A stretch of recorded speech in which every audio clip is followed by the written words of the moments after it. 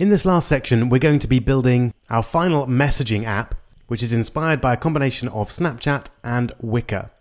Snapchat's original core feature was to be able to send images to someone else, which were then permanently deleted after a few seconds.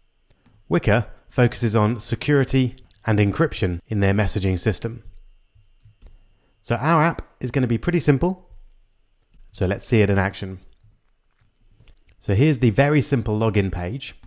Our app is designed to be essentially a disposable messaging app. So you would enter just a username, and that's all you need to access your account. So you would enter a username, and then you'll be in, message someone else, and then you log out.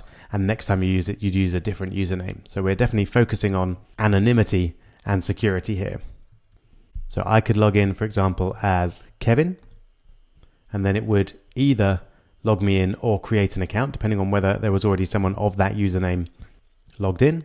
And then I could send a message to anyone on the user list by connecting to my photo library. I'll go for my Homer message. And then once I choose a message, that will be sent. You can see it's sending now. And then we'll get a message saying it was sent. And then if I log back in as Tommy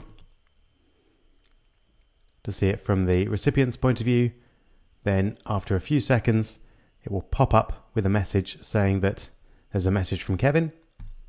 Tap OK, and that message will appear for 5 seconds, and then it will be gone and deleted from the server.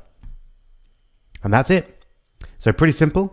It'd be great if you can have a go at making that whole thing yourself, but of course we'll break it down into chunks, and you're very welcome to watch me make it and follow along if you'd rather. So I hope you enjoy making the Snapchat Wickr clone. We'll start with the login and sign up screen and the user table in the next video.